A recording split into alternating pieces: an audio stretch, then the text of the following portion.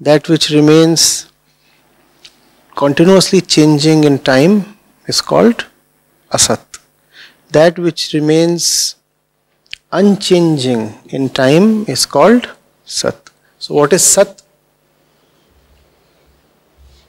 What is Sat? Give me an example of Sat or a name for Sat.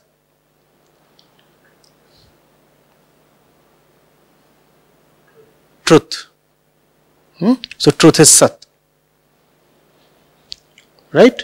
Truth is Sat. Because Sat is defined as that which remains unchanging in time. No, sir. So truth is not Sat.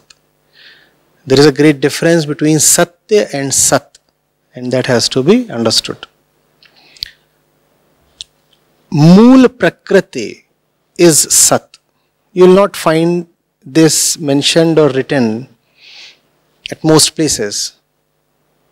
So it's all the more important that you get this. Sat is Mool Prakriti. If you want to be even more exact, then you should say Sat is Mool Aham Vritti. The fundamental ego tendency, that is Sat. That does not change.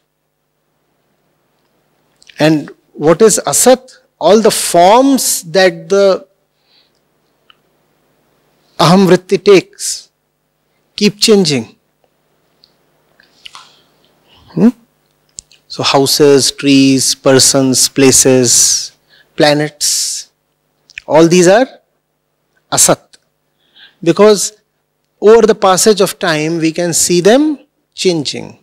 What is it that we cannot see changing over the passage of time? The Mool Prakriti itself. So that is Asat. That doesn't change. Getting it? Brahma or Satya is neither Sat nor Asat. Brahma or truth is neither Sat nor Asat. Why? It remains neither unchanging in time nor does it change over time, because it is not there in time at all. It is not there in time at all. So Satya is beyond Sat and Asat both. Okay?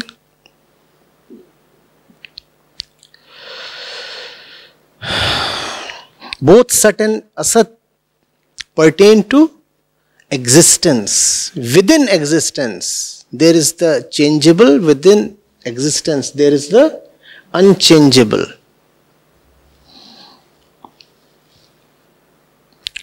Truth is the central point of existence. It is not within existence.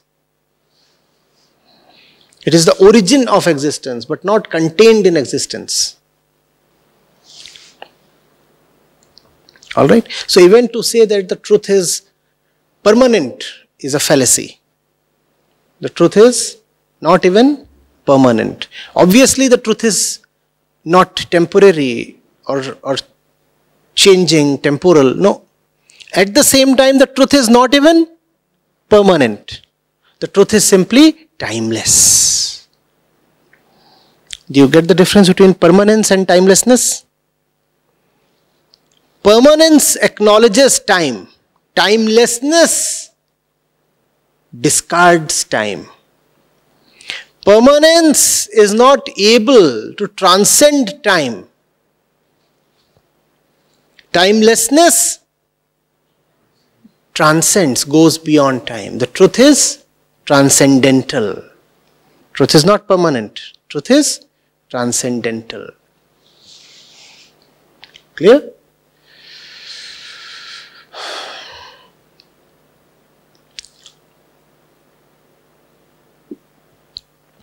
So that great foundation is the entire existence consisting of its myriad mutable forms as well as its unchanging core.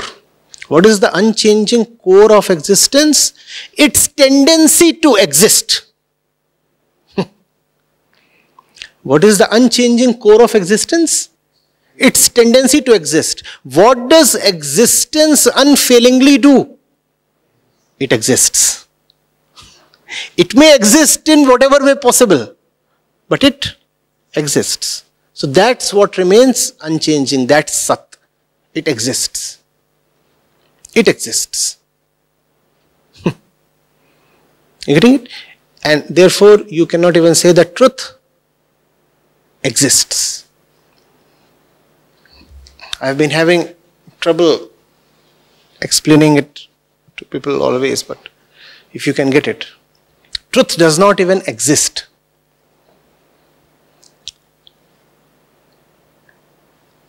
Truth does not even exist.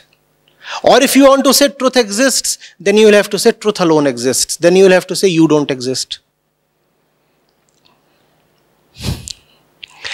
But you say you exist, right? You say this desk exists, this chair exists, this wall exists. Then you must say that truth does not exist. Because the word existence we are using for everything within time. This mic exists, this surface exists. Then you must say truth does not exist. Or if you want to say truth exists, then you must say truth alone exists. Then you must say none of this exists. But if none of this exists, then who are you to say all that? Since you are there to say something about existence, therefore you are implying confidence in at least your own existence. I am the one who is talking so much about existence. So at least I do exist. And if you do exist, then truth does not. Alright? You and the truth cannot concurrently exist. Tame do na samay. Remember that? The two cannot exist at the same time. If you are there, then you are there. Be happy with your own existence. Don't drag the truth into your universe. Your universe is just too small. It can't accommodate the truth. Or if you want to talk of truth, then first of all have the honesty to talk as nobody. You must say, I do not exist, only the truth does. That's too much to ask for, no? So you would rather say, truth does not exist. Okay. So, that great foundation, truth, is at the root of all existence, both Sat and Asat, both elementary and manifested. Why do we say that truth is at the root of all existence?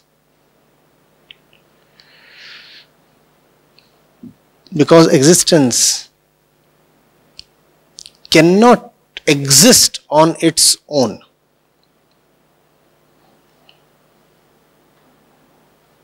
Existence cannot exist on its own. What you call as existence is just an infinite number of dualistic pairs. All the pairs derive their sustenance from their dualistic counterparts. All the elements in the pair. So you cannot be there without the world. The world cannot be there without you. You remain incomplete, the world remains incomplete. You are on a journey, the world is on a journey. You cannot be here on your own, the world cannot be here on its own.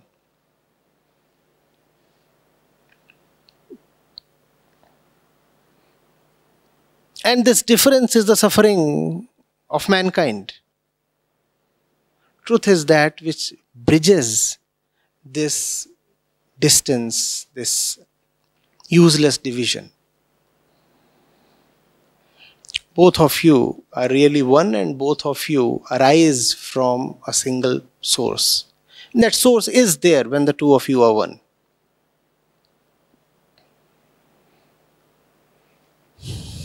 Therefore, the truth is expressed as the common source of both the perceiver and the perceived. Truth is the destiny and the origin of both the perceiver and the perceived.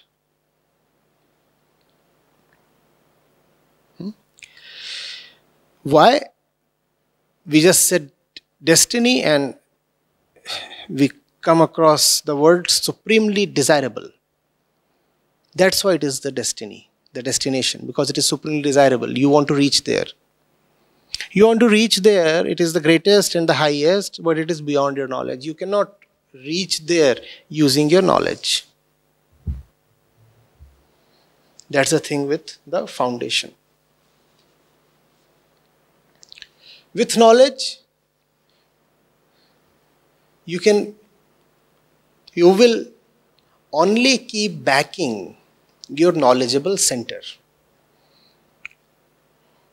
There is a knowledgeable center, there are things to be known around it, and the center of knowledge keeps feeding on all the things that are available to be known. The knowledgeable center has no capacity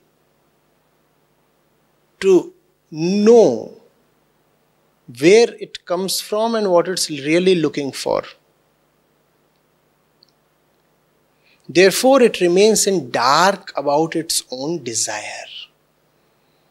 Therefore, the sage says that the truth is the most desirable one, and at the same time, we remain in darkness about it. We do not even know what we want. We are extremely unsorted people. We act against our own deepest desires. Getting it?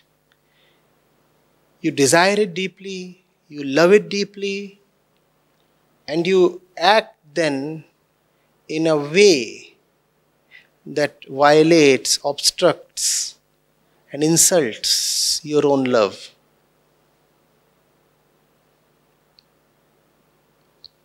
Why? Because you operate from the knowledgeable center.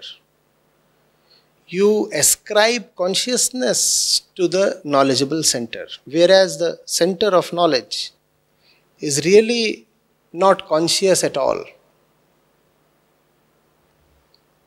You see what is information. At the most basic level, information is memory. Whenever two elements, physical elements, interact with each other, that results in memory. And that's how our consciousness operates. It's very material.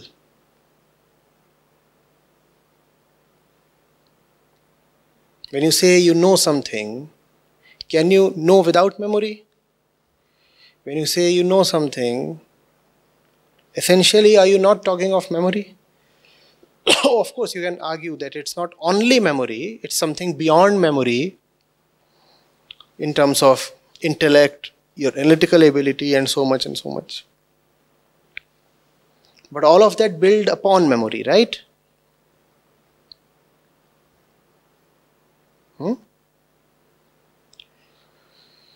Consciousness is a very materialistic play.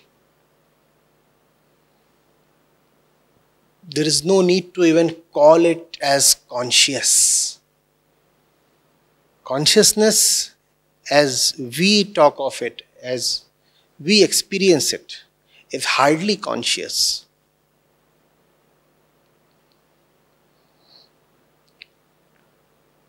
Once you see that, once you stop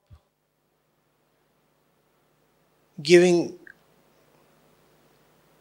undue respect to your consciousness, you come to the foundation.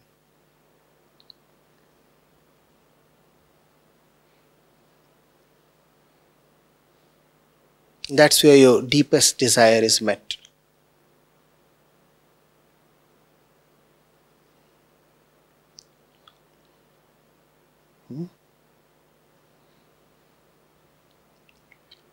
When your deepest desire is to go beyond the material, how will it be fulfilled in the material? When your deepest desire is to go into a unity, how will it be fulfilled? Through a process of division.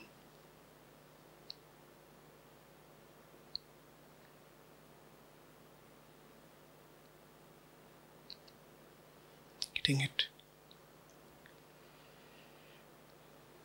Attention involves knowing your desire.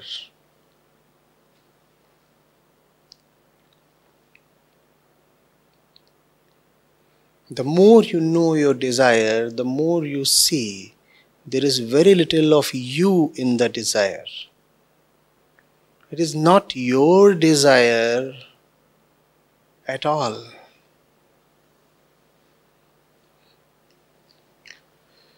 It is just an inner uprising. Something swells up.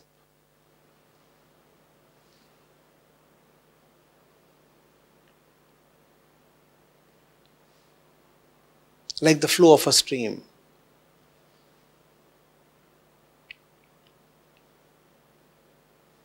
Like a high tide.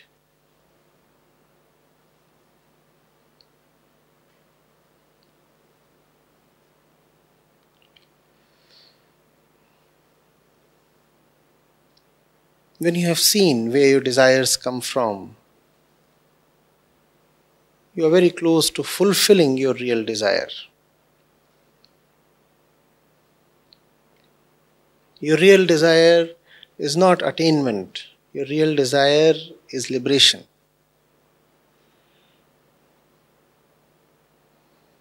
That desire to be liberated, unfortunately, expresses itself as the desire for 1,000 things. It's catastrophic. The fundamental desire is for liberation from things, whereas the expression is in the form of attraction or aversion towards things.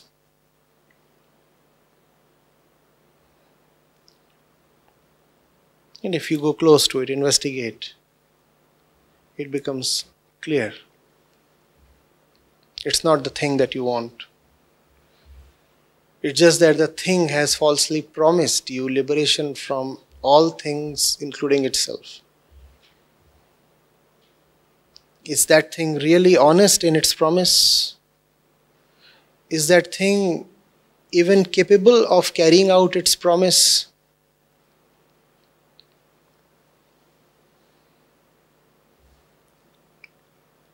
If not, then it is unworthy of your desire.